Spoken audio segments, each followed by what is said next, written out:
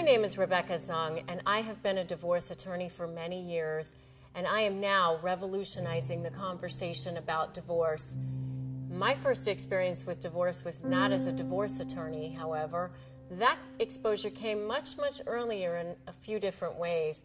The first time I even remember hearing the word was when I was in elementary school, and I remember whispers that James's parents were getting a divorce. I didn't even know what that meant exactly, but I knew that the children in my class were very solemn, and so I knew it was supposed to be bad, and I knew we were supposed to feel sorry for James in some way. A few years later, when I was 14 years old, my own parents divorced, so my younger brother and I then got to experience as children what it meant to be caught in the crossfire of anger and resentment. Then at 19, I decided in my teenage wisdom that it was time to get married myself. Maybe I was seeking the family I had lost, I don't know. But critical to what I'm about to share with you in how and why I'm revolutionizing the conversation about divorce is what happened at the altar.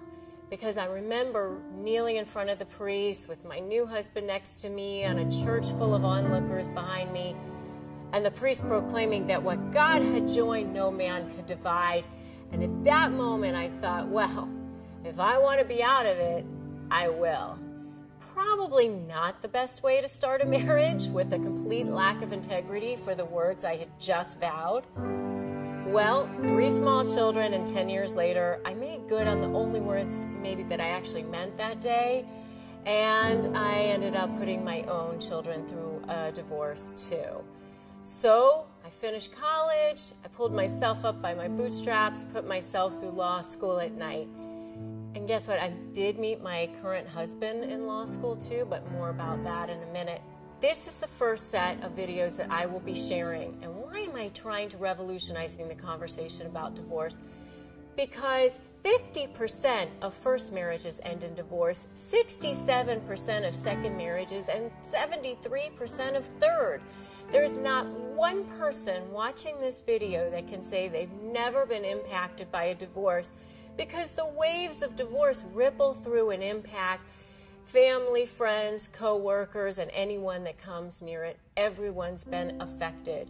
Yet with these statistics, and as many people have been affected by divorce, it's still viewed through the lens of failure, stigma. So how is it that our society lauds a 50-year marriage where 2 people might have belittled each other and miserable every single day? That's a success somehow. And yet that's somehow better than creating an opportunity and opening the space to the possibility of a relationship that's built on the foundation of integrity, friendship, common goals, and respect. Oh, and how about love? Shouldn't the most important relationship in your life inspire you and empower you? In my book, Breaking Free, a step-by-step divorce guide to achieving emotional, physical, and spiritual freedom, I explain that there are really 3 parts to a divorce: emotional, physical, and spiritual. And so my book is laid out in 3 sections.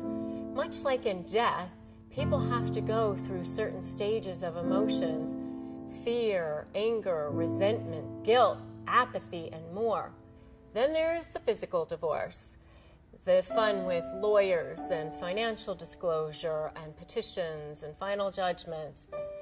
And then finally there's the spiritual freedom, meaning that you can get yourself to a point where you realize you don't have to be a victim of someone else's problems, that no one can make you feel bad without your permission. And even better, you really get to decide your future. So back to my story. I married my second husband, and we have a bright, beautiful 12-year-old together, and we're happily married. The difference this time, I stood at the altar and I meant every word of my vows. Words mean something. Integrity is the foundation of that. I'm not pro-divorce. Rather, I'm for the possibility of relationships that inspire and empower you. And through my next series of videos, I'm going to show you exactly how to get out of the relationship that you're in if it's not serving you, your mind, your body, and your spirit, and exactly how to create a new beginning and a new future right now.